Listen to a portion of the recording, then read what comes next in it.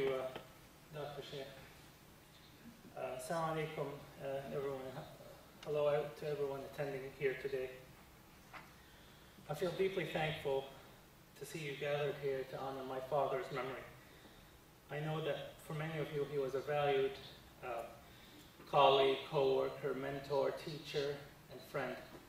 And I can't speak on his scientific and medical achievements because I wasn't, I wasn't as involved with that as you people were. What I can speak of is his unique and warm character, and and it's what I always remember about him because that made him a loving and wonderful and always present father.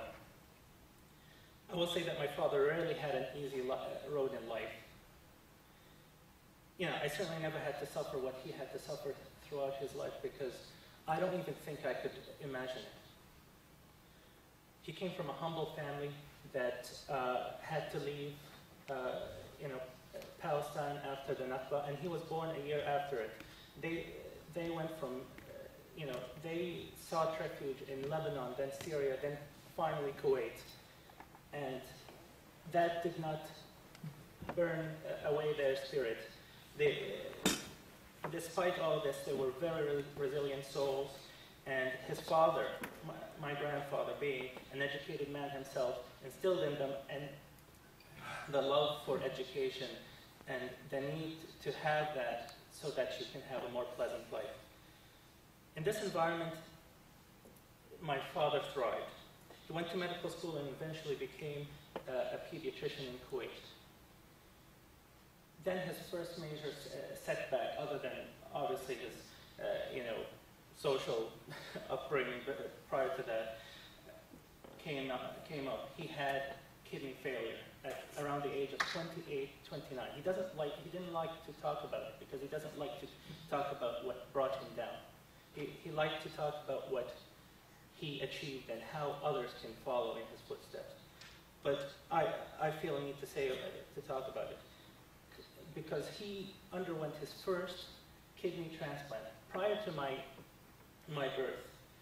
And even though this, his workplace could have easily excused him for that and for not having enough sort of energy to continue with his clinical, work, he took that opportunity to bring up the possibility for him being involved in this new initiative of genetic research. And certainly he took this to new heights. At a time when it wasn't thought of as a real field, he continued his education as Dr. Sheikh has detailed, and he became a foremost expert in dysmorphology and genetic medicine, especially but not limited to the genetic diseases of the Arab population. Of course, we as his family knew that he had a talent for it, that it turned out to, came forth because of his artistic eye that could see malformations and abnormalities in a patient where others might have missed it. He was always an artist at heart, and this helped him. He had a love for language, certainly more so Arabic than English, but just a love for language that made that helped him in describing and bringing to light certain conditions, and this was reflected in his many papers. In fact, our family would joke that he used these talents to diagnose my mother's cooking and what ingredients to put in it, and he did that in many circumstances. Growing up in my father's house, I always knew that my father was a well-respected man, and I came to understand that he had earned this respect, at least in part, because of his innate sincerity. He was genuine and loving and he always let those around him know it. With us, his children, he never shied away from any issue, big or small, and he gave us the needed attention for that. He was always present in our lives, despite his always busy schedule. I knew that I could come to him about any dilemma, about any problem, and the bigger it was, the more calm he was. And that, that at times actually bothered me, because if I came to him, something small like, oh, I don't like this course, he'd say, just suck it up and do it. But if it was something a little bit more life-altering, he would sit down, and he was the calmest person in the room. And that was something that I really looked up to. And I saw that those same behaviors in his, teaching, and when I was fortunate enough to have to sit in one of his lectures, and with his relationships with his co-workers. Outside work, he was instantly likable as well, and he was quick to make friends, despite the fact that we often found ourselves moving from place to place after the Gulf War. He had a booming voice, and he was a large figure, and he loved conversation. And he loved people, and judging by how often my father's house was filled and bustling and noisy, they loved him too.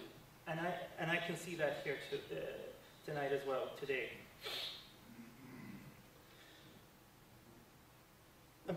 More importantly, my father never allowed himself to make anyone feel inadequate or less than him, no matter what their social standing was and what their educational background was either. My father used that same inviting manner to put patients at ease. I also was fortunate enough in several circumstances to have witnessed him in his clinical persona. For example, I had gone with him, the first time I'd gone to the Palestinian areas was with him in a voluntary trip that he had gone in 1999, and to see him talking with these men and women that had no education, knew nothing but their immediate surroundings and the tyranny, the oppression they were feeling, and still be able to communicate with them and make them feel at ease. That was a true inspiration. Of course, us being displaced by the Gulf War was a challenge, but because of all these characteristics, he was able to climb the highest, the highest mountains as far as his medical and academic career. He went from almost nothing, despite having won the Kuwait Prize the year prior, to fellow to full professor in amazingly few years, and it's because of his work ethic. Of course, my father's troubles would not end there. He experienced another kidney failure in the mid-90s, and while he waited for a transplant, he would drive every day, almost every day, from work during lunchtime, perform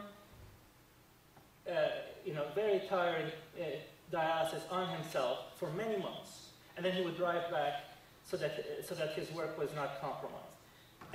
And many of his colleagues would not know about this. He would not. He was too proud of his accomplishments to let them know.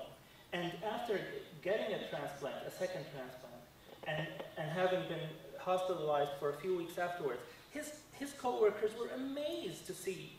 They were stunned at how he had managed the whole time prior to this. But my father, it should be known, never quits, never quitted, and never allowed himself the luxury to say, that's enough. I did enough, and certainly he did. But In that, he will always be something I look up to. Even when cancer struck him and threatened to take his voice, and left him with a speech impediment, and threatened to take his eloquence with words, he stood strong and battled and returned to work, because he was finally at this point in his life where he can, and he's in an Arab Muslim country, fostering better medical knowledge and understanding, and bringing forth all these programs that he helped with, and he was not going to abandon that dream. Of course, this was the illness that would take his life, but I know that it didn't take his dream. I see the results of his life's work every day, and I see the appreciation that is felt by that is a result of that here and everywhere, where everywhere that academic work is appreciated, and I know that he made a difference. I know that I'll be forever be touched by it, and I appreciate you honoring his memory today. Thank you.